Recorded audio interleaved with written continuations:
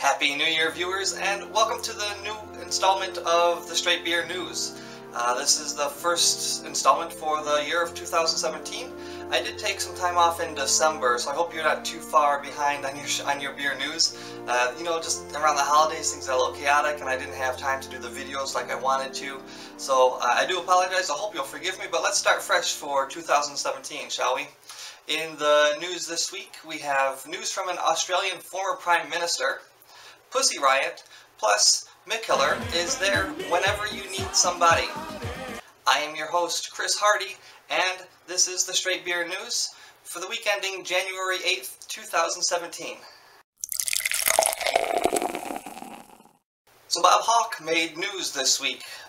He is the former Prime Minister of Australia. He served as Prime Minister from 1983 through 1991, and he's currently 87 years old. This week he was found at the Sydney cricket grounds. Before we get to that though, what I found out this week doing a little bit of research, and this is maybe not news to some of my Australian viewers. If you're viewing from down under, maybe view this not as news but as a TIL, as in today I learned. So I didn't know Bob Hawke. I wasn't familiar with him or his name, but in looking up for the news story today, it turns out that he was a world champion or world record holder beer chugger in his past. He was able to down a full yard of beer in a matter of 11 seconds as a young man, apparently during university days. He has this prowess, this great talent for chugging beer that apparently strikes well with the citizens there. So this week there was a tournament on the Sydney cricket grounds and he was making an appearance. And it's maybe becoming a tradition that every couple of years during these tournaments he's there and the fans, you know, ask him to chug a beer. And this year was no different. If we go to the video, there's a short clip of him. You know, he's saluting the fans, and the teams are interested in watching him. And there he is on the big board. He takes a big chug, shows the empty glass to the fans, and then the team and the fans applaud. They go crazy about it. So they really love Bob, and they think highly, I guess, or at least think it's a great show that he puts on with his beer chugging prowess. And I couldn't help but think, you know, if this would be an acceptable behavior for an American president. You know, in America we have this idea of a president has to be presidential, or he has to present himself a certain way. So I was wondering, would this be acceptable for an American president?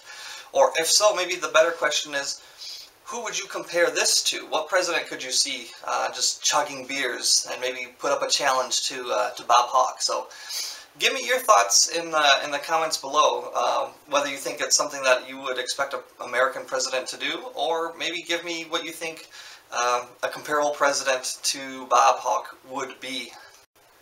Next up, there is a group of women brewers who are doing a collaboration brew together as a way to protest the Trump inauguration. The women brewers are from the Denver area, and they're not just all brewers. Some of them are in the craft beer community.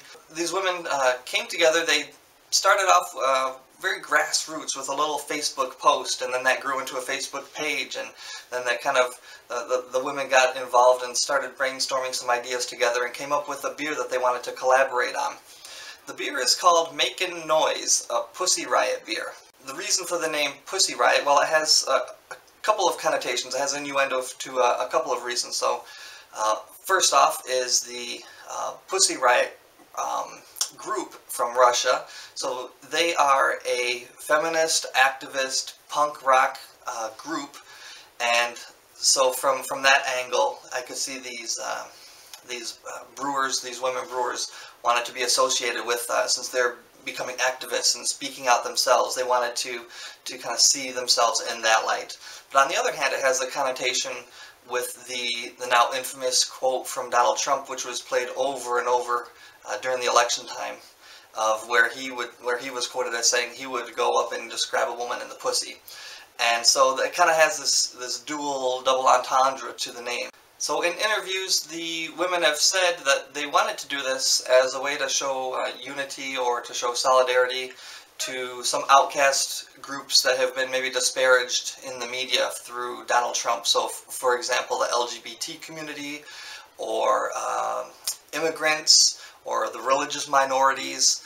They wanted to make this as a way to show their unity and their support for them. I'm very interested in trying some of these. I wish it were closer. I wish maybe I could do an exchange with somebody in Colorado that could gain access to some of this. It sounds great. There's going to be different variations. There are 5 breweries, as I mentioned, that are involved, and each one is going to have their own spin on it. It's going to be an Imperial Saison, and so some of them are going to have maybe strawberries, one's going to have lavender, one is going to contain peppercorn. Each brewery is going to put their own little spin on the same base style. And the beers not only are going to, apparently, they sound like they taste delicious, but a portion of the proceeds will be spent to go towards different various charities. So it's going to be called Making Noise, a Pussyriot beer. And that is due to come out in, I believe, for Inauguration Day, so January 20th, so coming up here in a couple of weeks. Now, fortunately for my last story, this news broke early in the week so that I could give a few days to vet it and find out if it's really a legitimate story. It could turn out to still be fake. In the case that it is fake, we're all being rickrolled together. That's right, this story involves Rick Astley. This is the popular 80s R&B pop singer who's famous for, in the last decade, for his rickrolled videos, where you trick somebody, where you say, click this link to see XYZ webpage, and it turns out to be a Rick Astley video on YouTube. Hence the name Rickroll, is this little joke that happened. Well, anyway, unbeknownst to me, but he is a very avid beer drinker. He loves himself some craft beer, and in fact, he has mentioned in interviews recently that he wants to have his own beer brand, or that's something that he would aspire to.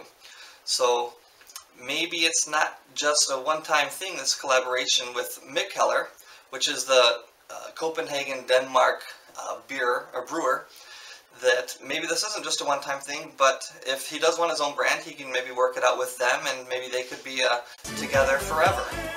Now, apparently this beer that they're collaborating on is a fruity Pilsner lager. In interviews about it, Rick Astley has mentioned that he's tasted various samples from them. They've shipped him certain samples to taste and give his feedback, and he's had some that have even included pear. So there's some exotic brews that we're maybe looking for this Astley collaboration. Now, there is no date that was published, and indeed there's not even a name that's been put out yet, although there has been a lot of speculation online, as you can imagine, in forums and in social media, everyone adding their own comments on what they think the name should be. And as you might think, the most popular one was Never Gonna Give You Hops, because of the little wordplay on the name. It doesn't sound like a great beer to me with no hops. Doesn't sound like really a beer at all, but because of the little wordplay with one of his most famous songs, it sounds like a cute title. I just don't know that it would really work. If you have any ideas, maybe go through his discography and see if there's anything that you could put a beer spin on. I'd be interested to see what you come up with. Well, that is going to do it for me this week, guys. Thanks again for watching. I will do this every week. I've committed this year to do this every week, so come back and catch up on your beer news with me. I enjoy doing this.